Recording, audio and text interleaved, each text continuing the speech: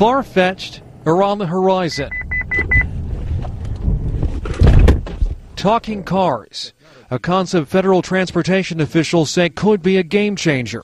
The ability for cars and light trucks to talk to each other on busy roads and highways could cut down on crashes, injuries, and deaths. Early studies indicate that V2V has the potential to help drivers avoid 70 to 80% of vehicle crashes involving unimpaired drivers. So-called connected cars adjust your position, speed, other information, in effect warning a driver of potential collisions. In Atlanta, AT&T recently opened its first drive studio, a production center testing the concept. With vehicle-to-vehicle communications and speech enablement, a lot of those worries, a lot of those risks, a lot of those distractions will be minimized. Deaths on the nation's highways are at historic lows. Still, more than 30,000 people die every year. I mean, computers land airplanes. I don't see why they can't make cars more safer. This is a revolutionary first step in helping to greatly reduce traffic fatalities in this country.